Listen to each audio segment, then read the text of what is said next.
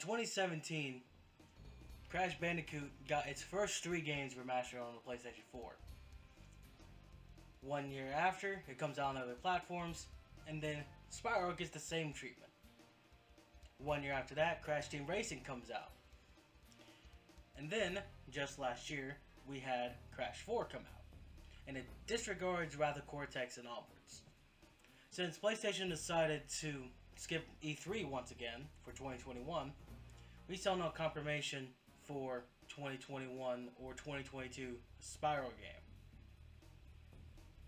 But we're going to talk about the next best thing.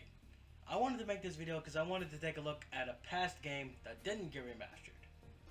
And that, of course, is the one that plummeted this series into the deepest pits of hell. Spyro Enter a Dumpster Fire. Why do I call it a dumpster fire? 'Cause that's what it is. This game has no reason to be called a good game at all. It's not even so bad it's good. It doesn't just have flaws. It's really that bad of a game. Now, if you don't know about how this happened, allow me to enlighten you a bit about the history of the Spyro games before this point. On the PS1, the developer team Insomniac made the original game in 1997, called Spyro the Dragon, where the treacherous was watching the dragons talking absolute shit about him, and then he gets butthurt and goes Darren mode and turns them into crystal. So now it's up to Spyro to go and save them, because for some reason he didn't get turned into crystal, because what's he gonna do? Blow bubble breath. After that, we get to Spyro 2, Ripto's Power Complex, where Spyro goes to a portal and goes to the beach, while other people on the other side of the world want to bring a dragon to help them with Ripto. While Hunter shakes in his fur, like the pussy he is, and the portal brings Spyro to their world, then Ripto finds out there's a dragon there and gets scared and destroys the portal to keep him from leaving. Now it's up to Spyro to save the day once again. This time we're collecting talismans to unlock a door to face Ripto head on and pull him into a freaking lava pit. At the same time, we're collecting orbs by helping people in other worlds to power up our portal and return home. Then finally, we have Spyro Year of the Dragon. Couldn't come up with a joke for this one. In the game, a rabbit named Bianca, who knows magic, is stealing dragon eggs for her master, who's going to kill them by ripping off their wings and making a spell. So that way she can become immortal. So it's up to Spyro to save the dragon eggs. Later in the game, Bianca actually turns good and helps Spyro to return the dragon eggs. And so this ends the trilogy with whatever came out from this game right here. This game came out on the PS2, which is what I'm going to be playing, and the GameCube. There was plans for a PC and an Xbox version, but it never happened. Now remember, I talked to you about the past games just so you could see how the story of this game ties within the last 3. So, let's go ahead, give this a go. So let's start up a game and pick a save icon. Yeah, that will do nicely. Oh boy, these graphics are pretty decent for the...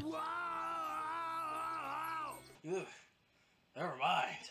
The story begins with the party celebrating the defeat of the sorceress, also the day that the baby dragons get their fireflies. These fireflies basically act as protectors for the younger dragons. Basically puts healthcare providers with wings. Ah, okay. Our goal is to rescue dragonflies.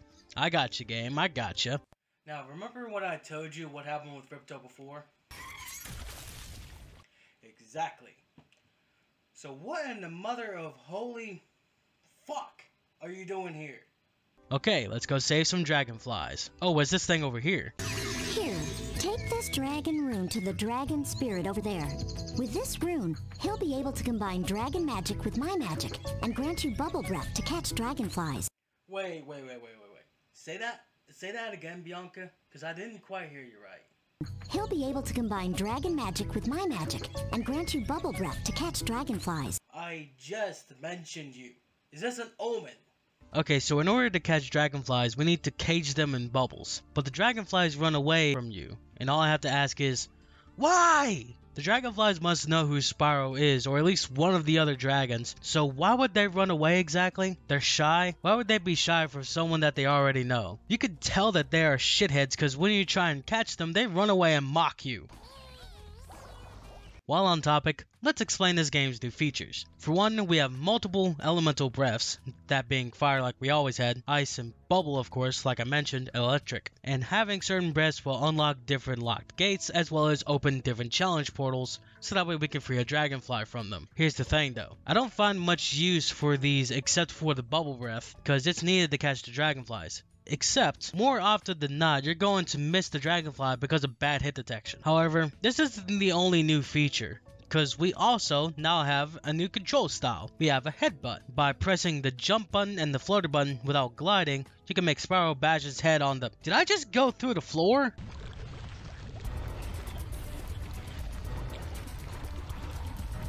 Hang on, hold up. This can't be right. This has to be a fluke. I'm going to try this again. You gotta be kidding me. You can beat this game in less than 5 minutes? That's why this game was so bad. This could have been decent if the developers cared enough, but no, they rushed it out just for it to be dead on arrival. Alright, that's enough of that shit. This game's bad. It's just real bad. It doesn't deserve to be in the Spyro franchise at all.